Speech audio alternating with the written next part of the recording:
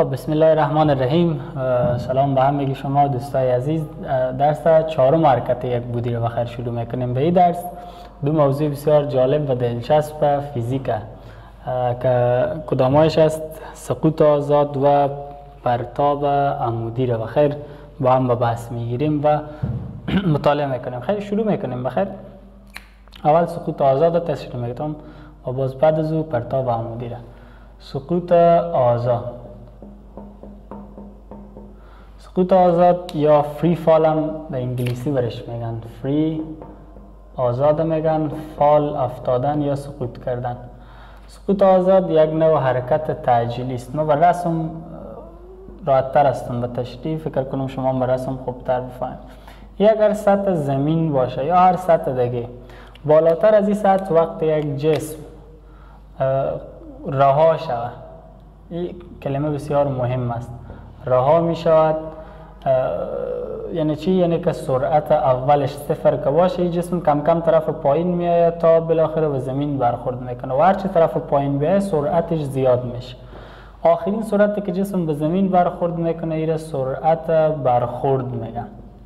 سرعت برخورد به زمین و سرعت برخورد به زمین زیاد است، بیشترین سرعت است دیگه. که از اون سرعت جسم زیاد نمیشه به زمین میخوره و بالاخره توقف میکنه. چند فرض باید در نظر بگیریم به خاطر که سقوط آزاد بفهمیم. بازم یک خلاصه کنیم. سقوط آزاد به حرکت گفته میشه که یک جسم از ارتفاع معین چیست؟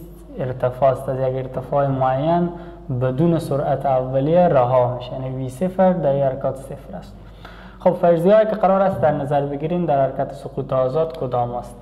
یک، در محدودی که جسم سقوط میکنه تعجیل جسم ثابت است و مقدار تعجیل هم جی به جی نشان میتن. تعجیل جاذبه زمین که رو 10 متر بر ثانیه مربع میگیم. پس فرضیه اول مقدار تعجیل میگیم چیست؟ ثابت است. در محدودی که جسم سقوط میکنه مقدار تعجیل ثابت است. مقدار تعجیل به چی نشان میتن؟ جی. مقدار جی به شکل تقریبی 10 متر بر ثانیه مربع گرفته میشه. اصلش 9.8 است، اما به خاطر ساده شدن کار به که سوالای کانکور آسان تر کار شده شما میتونید جی رو 10 فرض کنید. و دیگه از مقاومت هوا صرف نظر میشه در حرکت سقوط آزاد. از مقاومت هوا صرف نظر صورت میگیرن. حرکت سقوط آزاد هم یک حرکت غیر یک نواخت است. حرکت غیر یک نواخت چیه؟ یعنی که سرعت در این حرکت ثابت نیست و ما تعجیل داریم دیگه. تعجیل را خون بالا گفتیم. خب پس از معادلات حرکت غیر یک نواخت استفاده کرده ما سقوط آزاد را هم چی میکنیم؟ تحلیل میکنیم. معادلات حرکت غیر یک نواخت ما درس جلوتر خواندیم. اگر یادتان باشه معادله اول وی مساوی وی صفر مثبت منفی ایتی به سقوط آزاد کم چهرهش تغییر میکنه. چه قسم چهرهش تغییر میکنه؟ وی خودش وی صفر نداریم به سقوط آزاد صفر است. ایتی هم به جای جی تعجیل جاذبه زمین میاد جی تی میشه. این میشه معادله اول سقوط آزاد. معادله دوم سقوط آزاد از روی بازم حرکت غیر یک نواخت که معادله دومش x مساوی است وی صفر ضرب تی مثبت 1 بر 2 تی مربع. چرا تنها مثبت ها رو میگیریم؟ چون سقوط آزاد حرکت تند شونده است. این نکته یادتان باشه که سقوط آزاد تند شونده است و سرعت جسم به مرور زمان زیاد شده میره. خب پس این شکلش چگونه تغییر میکنه؟ به جای x h میآید که ارتفاع میشه. فاصله دیگه فاصله افقی نیست که x بگیم، h است ارتفاع. و وی صفر صفر ضرب تی که هر عدد باشه و هم صفر 1 بر 2 تی مربع میشه 1 بر 2 جی تی مربع. یعنی معادله دوم. معادله سوم وی مربع مساوی است وی صفر مربع مثبت منفی 2 x بود که چه قسم تبدیل میشه؟ وی مربع خودش وی صفر مربع صفر سرعت اولیه صفر است 2x تبدیل میشه به 2gh، یعنی معادله سوم. از معادله چهارم هیچ استفاده نمی کنیم چون مستقل از تعجیل بود. وقتی از معادله چهارم ما کار میگرفتیم در حرکت‌های غیر یک نواخت که سوال تعجیل ذکر نمیکرد، ولی حال ما به سقوط آزاد سوال تعجیل ذکر کنه یا نکنه، ما همیشه تعجیل چند داریم؟ 10 متر بر ثانیه مربع. پس معادله چهارم که x مساوی است v جمع v صفر تقسیم 2 ضرب t بود، از این معادله در سقوط آزاد هیچ استفاده نمیشه. یعنی ما در کل به سقوط آزاد چند دانه فرمول داریم؟ 3 تا فرمول. آفرین. که این 3 فرمول هم همون فرمولای حرکت چیست؟ غیر یک نواخت است که ما شما قبلا و درس‌های گذشته او را خوانده بود. خب این بود بحث سقوط آزاد. یک دفعه جنبندی کرده خلاصه کنیم. سقوط آزاد حرکت است که یک جسم از یک ارتفاع مشخص بدون سرعت اولیه رها میشه. در سقوط آزاد باید شما چند چیز در نظر بگیرین. یک، از مقدار تعجیل ثابت است A مساوی به G 10 متر بر ثانیه مربع. از مقاومت هوا صرف نظر میشه و یک نوع حرکت غیر یک نواخت است که از معادلات حرکت غیر یک نواخت 3 تا معادله سقوط آزاد و دست آمد.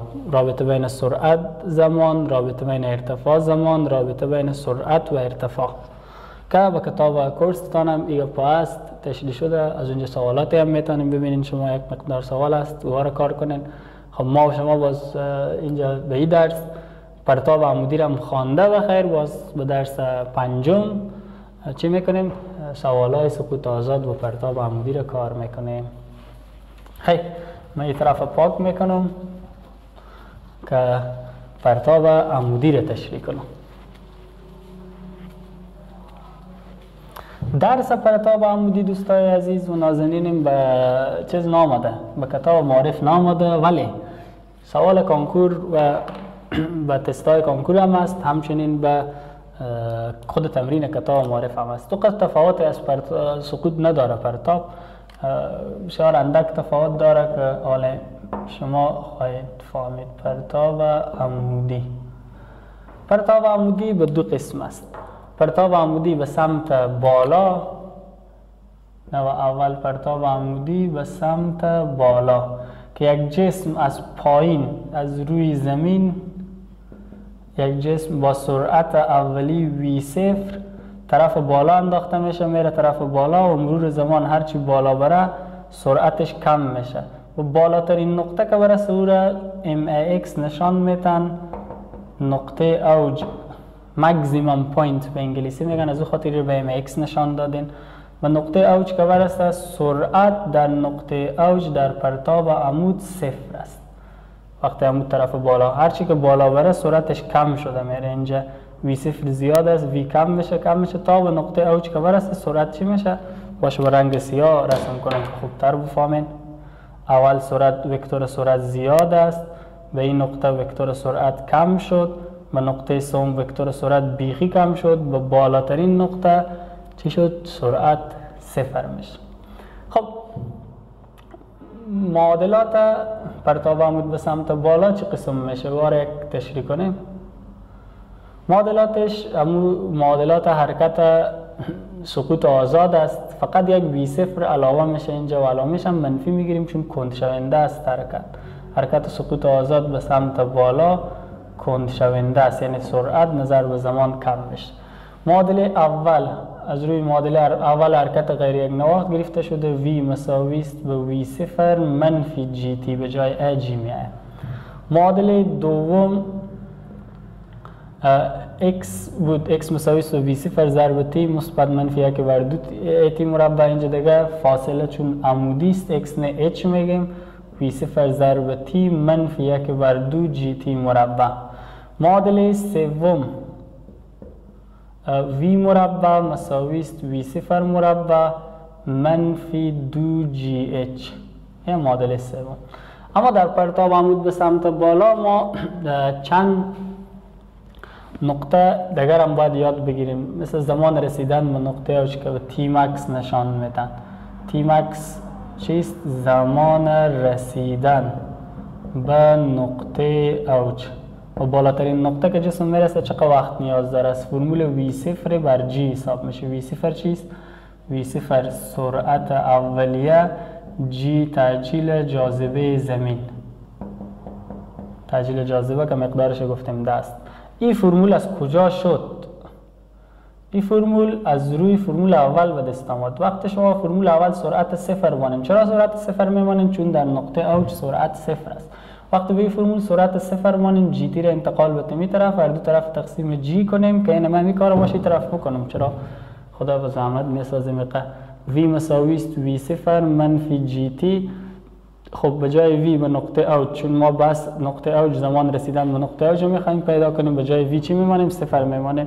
مساوی است وی صفر منفی جی تی، خودش منفی جی تی را انتقال بتین طرف دیگه معادله، مثبت جی تی مساوی است وی صفر، هر دو طرف معادله را تقسیم جی کنین، تی به دست میایه که تی مکس میگه میره، تی مکس وی صفر بر جی میشه.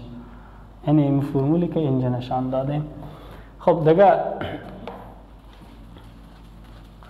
دیگه کدام فرموله باید بفهمیم؟ اچ مکسه. اچ مکس چیست؟ ارتفاع نقطه اوج. ارتفاع نقطه اوج باید بفهمیم فرمولش. اچ مکس از کدام فرمول حساب میشه؟ از فرمول وی صفر مربع بر دو جی. وی صفر مربع بر دو جی از کجا به دست آمد؟ از روی فرمول سوم. فرمول سوم دقیقاً کاری که فرمول اول کردیم، تی مکس پیدا کردیم. فرمول سوم هم شما اگر به جای وی سرعت نهایی که در نقطه اوج صفر است صفر بانین، دو جی چی طرف برین، هر دو طرف معادله تقسیم به دو جی کنیم، اچ مکس مساوی وی صفر مربع بر دو جی به دست میاد. خب دیگه نکته که با پرتاب عمود به سمت بالا باید بفهمین زمان انداخت یا زمان رفت و برگشت است. اگر رو تی کلان نشان بتیم، زمان انداخت یا زمان رفت و برگشت. زمان انداخت یا زمان رفت و برگشت دوچند زمان رسیدن به نقطه اوج میشه، یادتان باشه. یعنی جسم وقتی که به شکل عمود به سمت بالا انداخته میشه، میره بالا، پس میای پایین، پس که به زمین میرسه یعنی انداخت کامل میشه. دو دفعه زمان رسیدن به نقطه اوج، یعنی دو چند که کنیم، یعنی دو برابر زمان رسیدن به نقطه اوج زمان کل حرکت میشه. مثلا 10 ثانیه نیاز باشه یک جسم بالاترین نقطه برسه، همون قدر وقت هم نیاز است که پس به زمین برسه. که زمان انداخت یا زمان رفت و برگشت به تی کلان زمان کل حرکت هم میتونیم بگیم دو چند زمان رسیدن به نقطه اوج است در پرتاب عمود به سمت بالا. البته یادتان باشه که جسم پس به نقطه‌ای که پرتاب شده بود به همونجا برگشت کنه، نه ای که از یک جای انداخته شود و جای بالاتر به زمین برخورد کنه که ایتو یک وضعیت باشه. مثلا از پایین یک ساختمان جسم انداخته شده و سر ساختمان برخورد کنه، این نقطه فرق داره، و وقت نمیتونیم از این فرمول کار بگیریم. یا برعکس از جای بالا انداخته شده طرف پایین. خب درس ادامه میتیم و نوع دوم پرتاب عمود میخوانیم. پرتاب عمود به سمت پایین میخوانیم. سمت پایین باز چه قسم است؟ یک جسم از یک جای بالا به سمت پایین انداخته میشه. مثلا از لبه بام یک ساختمان یک شیء با سرعت اولی وی صفر طرف پایین مندازیم. پایین مستقیمه، حرکت یک بودی است، مسیرش مستقیم و وقتی به زمین برخورد کنه سرعتش زیاد میشه. پس پرتاب عمود به سمت پایین یک نوع حرکت تند شونده است، برخلاف پرتاب عمود به سمت بالا که کند شونده بود.